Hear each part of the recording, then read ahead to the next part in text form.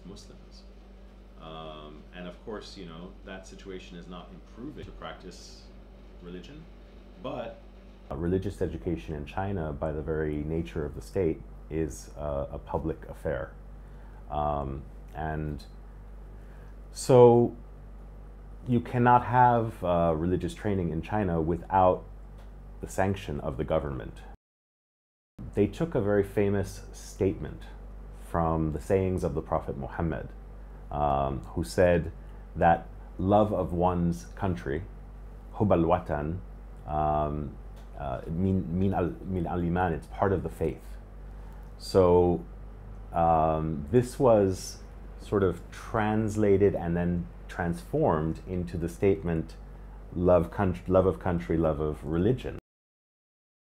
The idea of loving the state, see, that's possible in a Muslim society, in a Muslim majority country. There's no conflict between loving what should be a Muslim government and a Muslim state, a Muslim polity, and loving one's religion, because the two are synonymous, or at least very closely interrelated. The Chinese government puts its state interests before the interests of religious believers.